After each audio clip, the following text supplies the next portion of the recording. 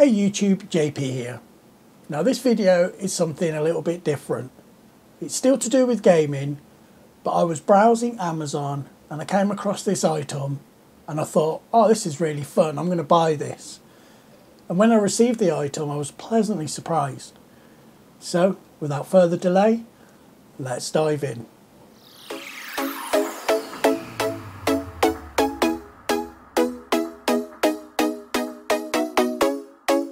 So, what did I buy on Amazon?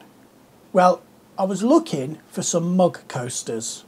Something that I can put my coffee or tea on while I'm gaming. Because I kept getting rings on my desk. So I thought, let's get something to sort that out. But let's have something a little bit different. So I picked up these NES cartridge coasters. Pretty funky, right? So, let's take a look. So these coasters are officially licensed by Nintendo, and as you can see here, there's a few different sort of game cartridges in the picture. So let's open them up and have a look to see what we get.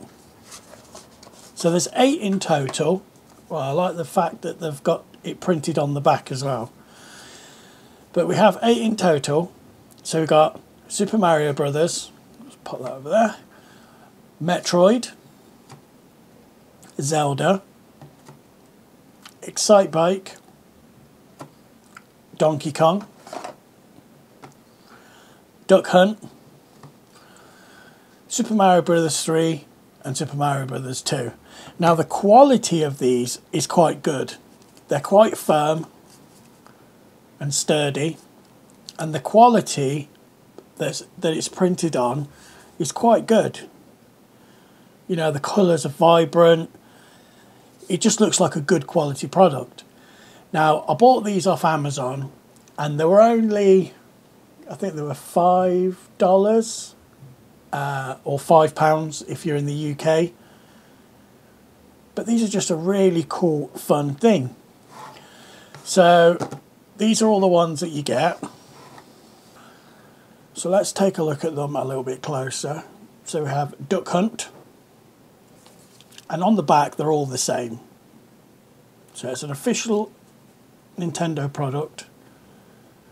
And I was quite surprised how cheap they were and how nice the quality is.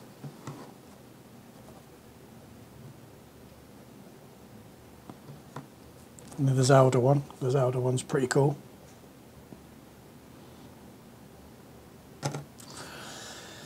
So yeah, that was just a quick fun video on the coasters that I'd bought. I did actually buy something else, which I'm going to be doing for the next video, but that's going to be a more in-depth review. It is a retro handheld console, so we'll have a look at that probably in the next couple of days or so. So I'm going to end the video here.